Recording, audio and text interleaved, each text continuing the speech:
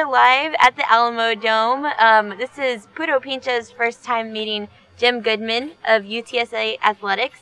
And we're getting ready to talk about this upcoming football season for UTSA. So thanks for coming over here, or actually letting us into the house today, because this is your ball field. Well, it's our home field. Yes. And, you know, but the Alamo Dome has become a tremendous asset for UTSA football from a recruiting standpoint and from a fan standpoint. Because when you come to the games here, you've been to them. Yeah, you're a definitely. UTSA alum, and they're a lot of fun. So appreciate you having us here. Oh, yeah, thank you. So just to make sure that I get this correct, I'm sure you are a man of many hats, but what is your official title at UTSA? Well, my official title is Associate Athletic Director for Marketing, Public Relations, and Broadcasting. That is a very long title. There's a lot going on, and we wear many hats. You're correct. Right. So we're excited. Again, thank you for coming on. It's so neat to meet you because, like you mentioned, you know, I graduated from UTSA. I've been to the football games, got to go to the very first one. They've been a lot of fun.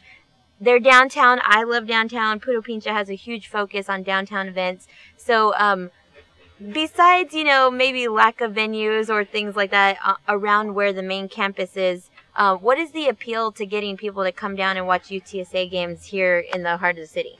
Well, first of all, everybody likes coming downtown. It doesn't matter if you're a visitor, it doesn't matter if you're a student at UTSA, it doesn't matter if you're a local, you've lived here your whole life. San Antonio downtown has always been an area where people like to migrate to. So us playing down here was a natural extension.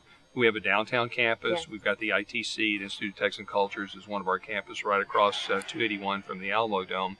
So it fit from a community standpoint, not just UTSA. In the community, not only UTSA people, but government, local government, the business community has all stepped forward to help support this football program. Yeah. And it's been an undertaking getting the thing started and getting it kicked off.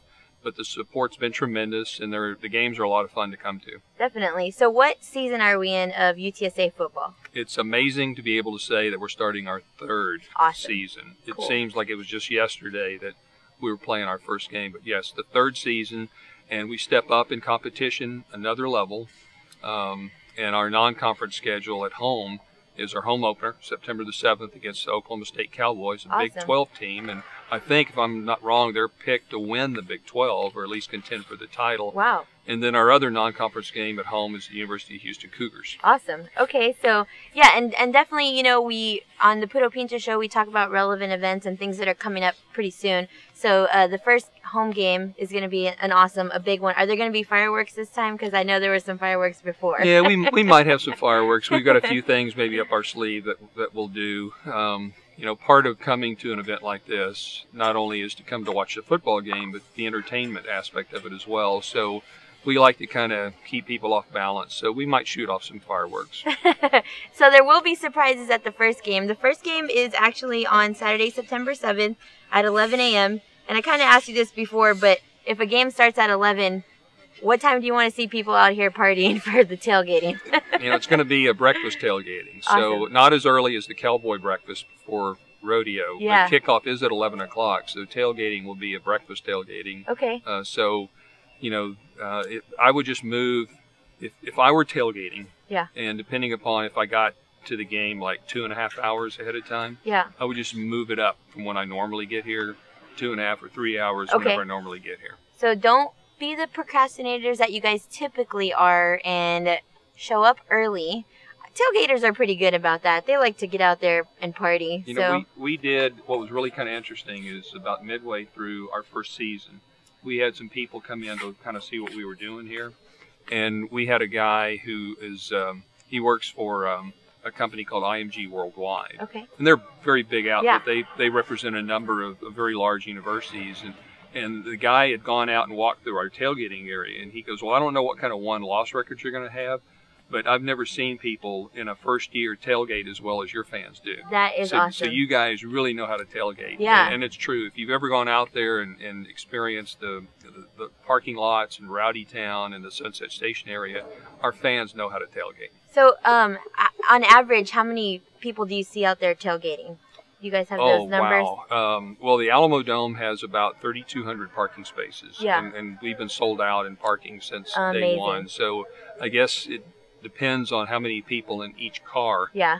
Are coming to tailgate. So I don't know what that number is, but it's a lot. That's and that's great. And I know over the last 2 seasons, like myself, who focuses on downtowners or people coming downtown, and like the downtown blog with Express News, we do a pretty good job of promoting the awareness of, hey, it's going to be super busy today. So, you know, there's going to be tailgaters, there's going to be people out partying, they're still out partying after the game. You know, it's a great day to be downtown. You just got to prepare a little bit more in order to get down here if you live down here or work down here or are normally down here anyway. So, and you know, and you can look at the early kickoff time, you know, one of two ways. You know, you have more time after the game to go to the Riverwalk. Yeah, you have definitely. You know, more time to enjoy that aspect of it, because your day's not totally gone by the time that the game's over with. Yeah.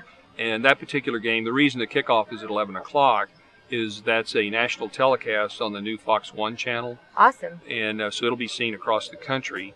So San Antonio keeps moving on up. So, you know, look on your provider, whether it's cable or satellite or whatever, and find out who's got Fox 1, and that's where you would tune in if you're not going to come to the game. You know, so that's exciting. All of our games this year will be on TV. Wow. You know, so that is really cool. Somewhere. Yeah. You know, Pac-12 network for the Arizona game, Fox Southwest, Comcast. So all the alumni can now watch if they can't, you know, if they've Correct. moved out of San Antonio for some crazy reason. I don't know why people would do that. But, you know, they can watch the game on television. Yeah, so.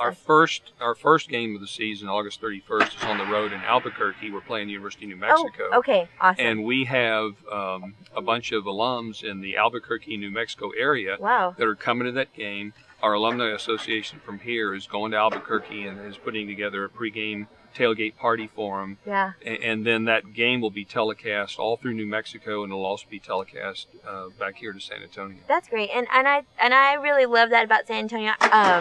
You know, I've lived here my whole life, so San Antonio has this huge sense of community, wanting to be together no matter where they're at. You know, San Antonians, I think, seek each other out when they move to other cities, and it's great to be able to enjoy, you know, your college football team in your new hometown. So, how long have you lived in San Antonio, if you don't mind me asking? Well, I grew up just south of here. Okay.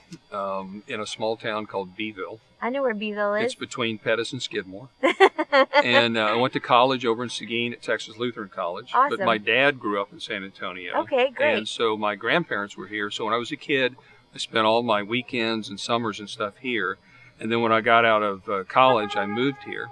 And then I moved out of state for a while, and it took me a number of years to move back to Texas, and then a couple more to move back to San Antonio. But this particular time, I've been back for about 18 years now. Wow. Okay, so it seems like you might like San Antonio and maybe here to stay. Yeah, you know, it's really kind of funny. Everywhere I've lived, and I've lived in some really cool places, and I've lived in a number of states, and everywhere I've lived, every community, every town has its own charm. Right. Sometimes you have to find it. Yeah. But I've never lived anywhere that I felt more comfortable or liked more than San Antonio. It's something, this may sound hokey, but it's something about the rhythm of the place. You know, it's easy for me to live here. And I feel part of the community, and I like the people, and I just like what's going on. You know, so it's my, not only is it my home, but it's the place I want to be. That's great to hear. I mean, you know, Puro Pinche is like this public announcement every day of all the great things in San Antonio. You know, there's a lot to do here. Living here, I think, like I said, you know, things come naturally. It's easy to find people that like the same things that you do.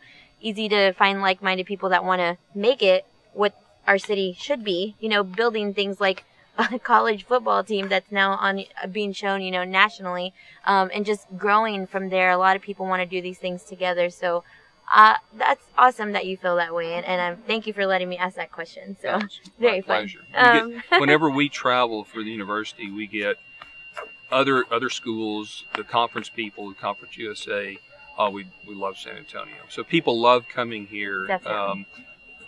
And it's for different reasons. Yeah. You know, so listening to them and being able to kind of tell the story when we're on the road, that's a big part of what we do.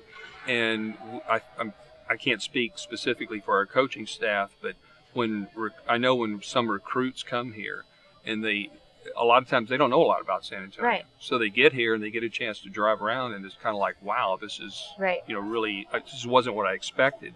There was a TV crew working on a television show that had come into town, and I'm hearing the story secondhand. Yeah.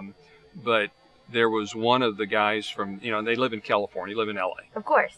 So they get out here, and one guy was like, I had no idea. Said, honestly, I thought you guys were Abilene. And, so it was no offense, Abilene, but we're not Abilene. But while he was here, he was like, I had no clue. And what's kind of amazing is that there are people out there that still think of San Antonio as, a dusty, backwater, small place. Alamo exactly. town. Which is amazing to me that there are people out there that think that are in some high-powered, positions. Definitely. But if you can get somebody to come here, they want to come back. Yeah. So you're right. It's really kind of neat to be part of this community. I agree 100%, and that's why we're really appreciative to have you on the show today, because UTSA is doing something great for the city by involving all kinds of people, building a greater sense of community with athletics and different programs like at the ITC, and just everything, having a downtown campus, like deciding to put a campus in the heart of the city, the inner city, where things aren't always easy, education's not always great. It's good to have something like UTSA right in the middle of our city. So we're talking a lot about football games and sports and partying with UTSA because people like to associate that with college. But there's a bigger purpose, a bigger reason college, to go to college. And when our student athletes go out and talk to groups, they go out and talk to a lot of middle schoolers and a lot of kids in school.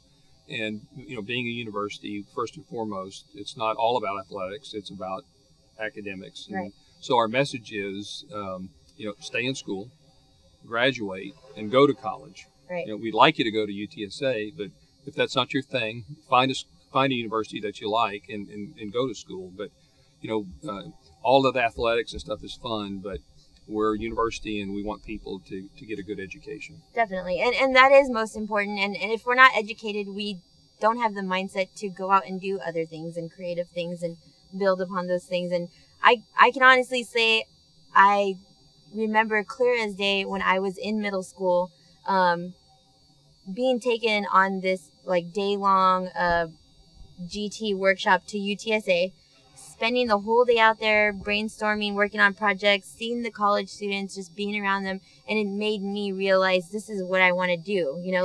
After high school, I want to go to this cool place where all the kids are, learning all these really neat things, and there's a lot of programs that get you involved in just learning more and being smarter, and then graduating and going on to do bigger and better things. Yeah, I'm not sure what happened to me. But, hey, we don't all choose, a straight and narrow path. There's all these other ways to get there. So it's really good that we have a resource and a school as great as UTSA in our city to be able to do that with. So, and another perk of going to college are things like football games, and then you get to meet mascots like Rowdy. Right. Correct. So Rowdy, I think, has been jumping around like crazy behind us trying to tell us something. What's up, Rowdy? How's it going? You have a gift for me. That's awesome. So we got some tickets. And so we do get to give these away. I wasn't just holding them for show the whole time. So we have a great pair of tickets. Thank you very much for gifting these to us for the game on Saturday, September 7th. It is an early game at 11, so get ready to tailgate early and then come watch the game. And it's a big one. Like you said, UTSA football versus Oklahoma State Cowboys. Even though they're in the Big 12, UTSA fans have a lot of heart. They're San Antonians. Who knows what can happen? Well, that's why you play the game, right? That's right. Well, thanks again for being here with us today, Jim. We're going to let our fans know how to win these tickets after the show today. Plus, UTSA has been awesome enough to give us a discount code for tickets. So you guys are going to get some really great prices on the seats to this year's season. So stay tuned and we'll be right back.